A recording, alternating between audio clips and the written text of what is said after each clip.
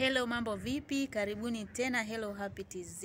Asanteni sana ndugu zangu kwa kuendelea kuniunga mkono. Na washukuru wote ambao mmesubscribe, hata wale ambao hamjasubscribe lakini mnarudi mnaangalia video zangu.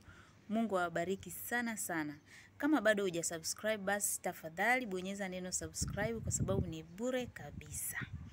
Haya ndugu zangu, leo nimekuja na ushauri kidogo.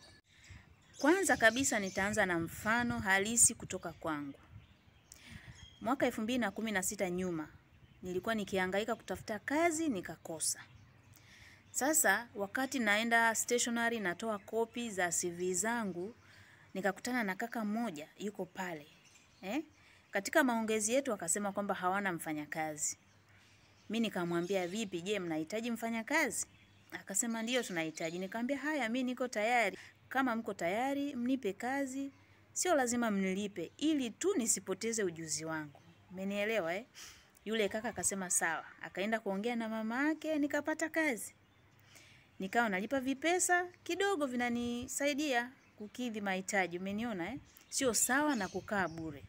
Wakati niko pale stationery kuna kaka akatokea, anasema mke wake ana vibanda vya M-Pesa. Sikukataa tena.